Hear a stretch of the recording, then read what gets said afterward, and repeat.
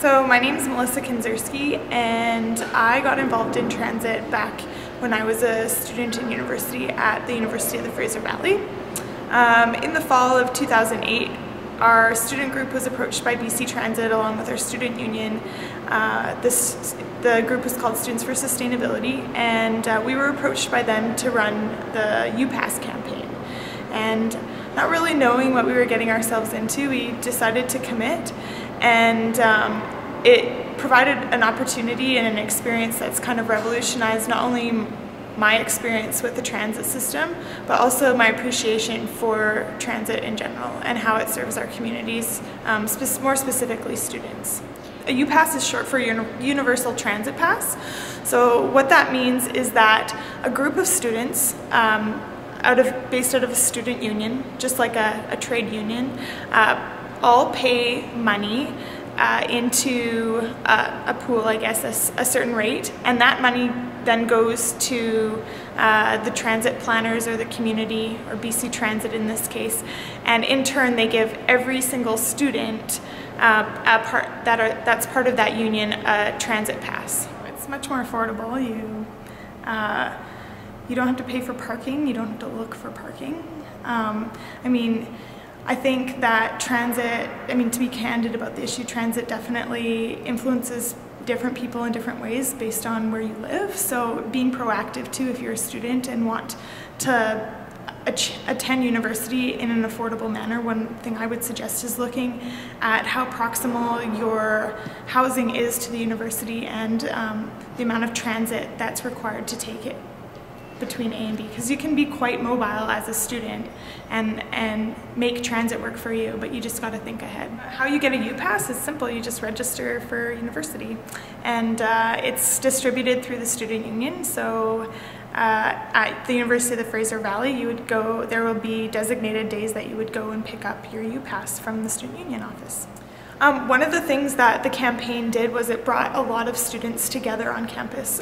Myself personally, I learned how to campaign, I learned how to outreach and how to network, which proved really valuable to the success of the campaign.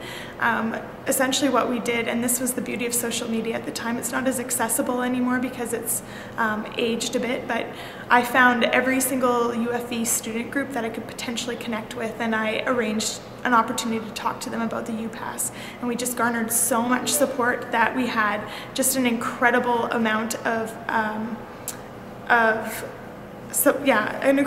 support for the UPASS program.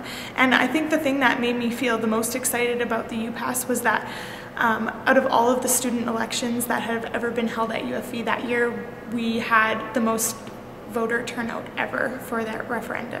But I think one of the unique things that transit does is it brings people from all demographics together.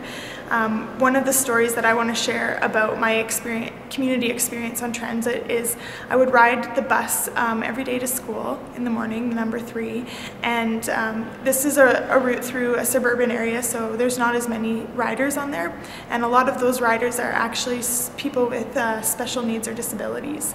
And you crack conversations with these people, and you find out more about their life and what they're doing. And one of the girls was talking about how they were looking for jobs. They're part of a group that meets regularly and is supported by a community organization, and they were looking for jobs to raise money. And at the time I was working at the university as their sustainability coordinator assistant, and we had a recycling problem at our school.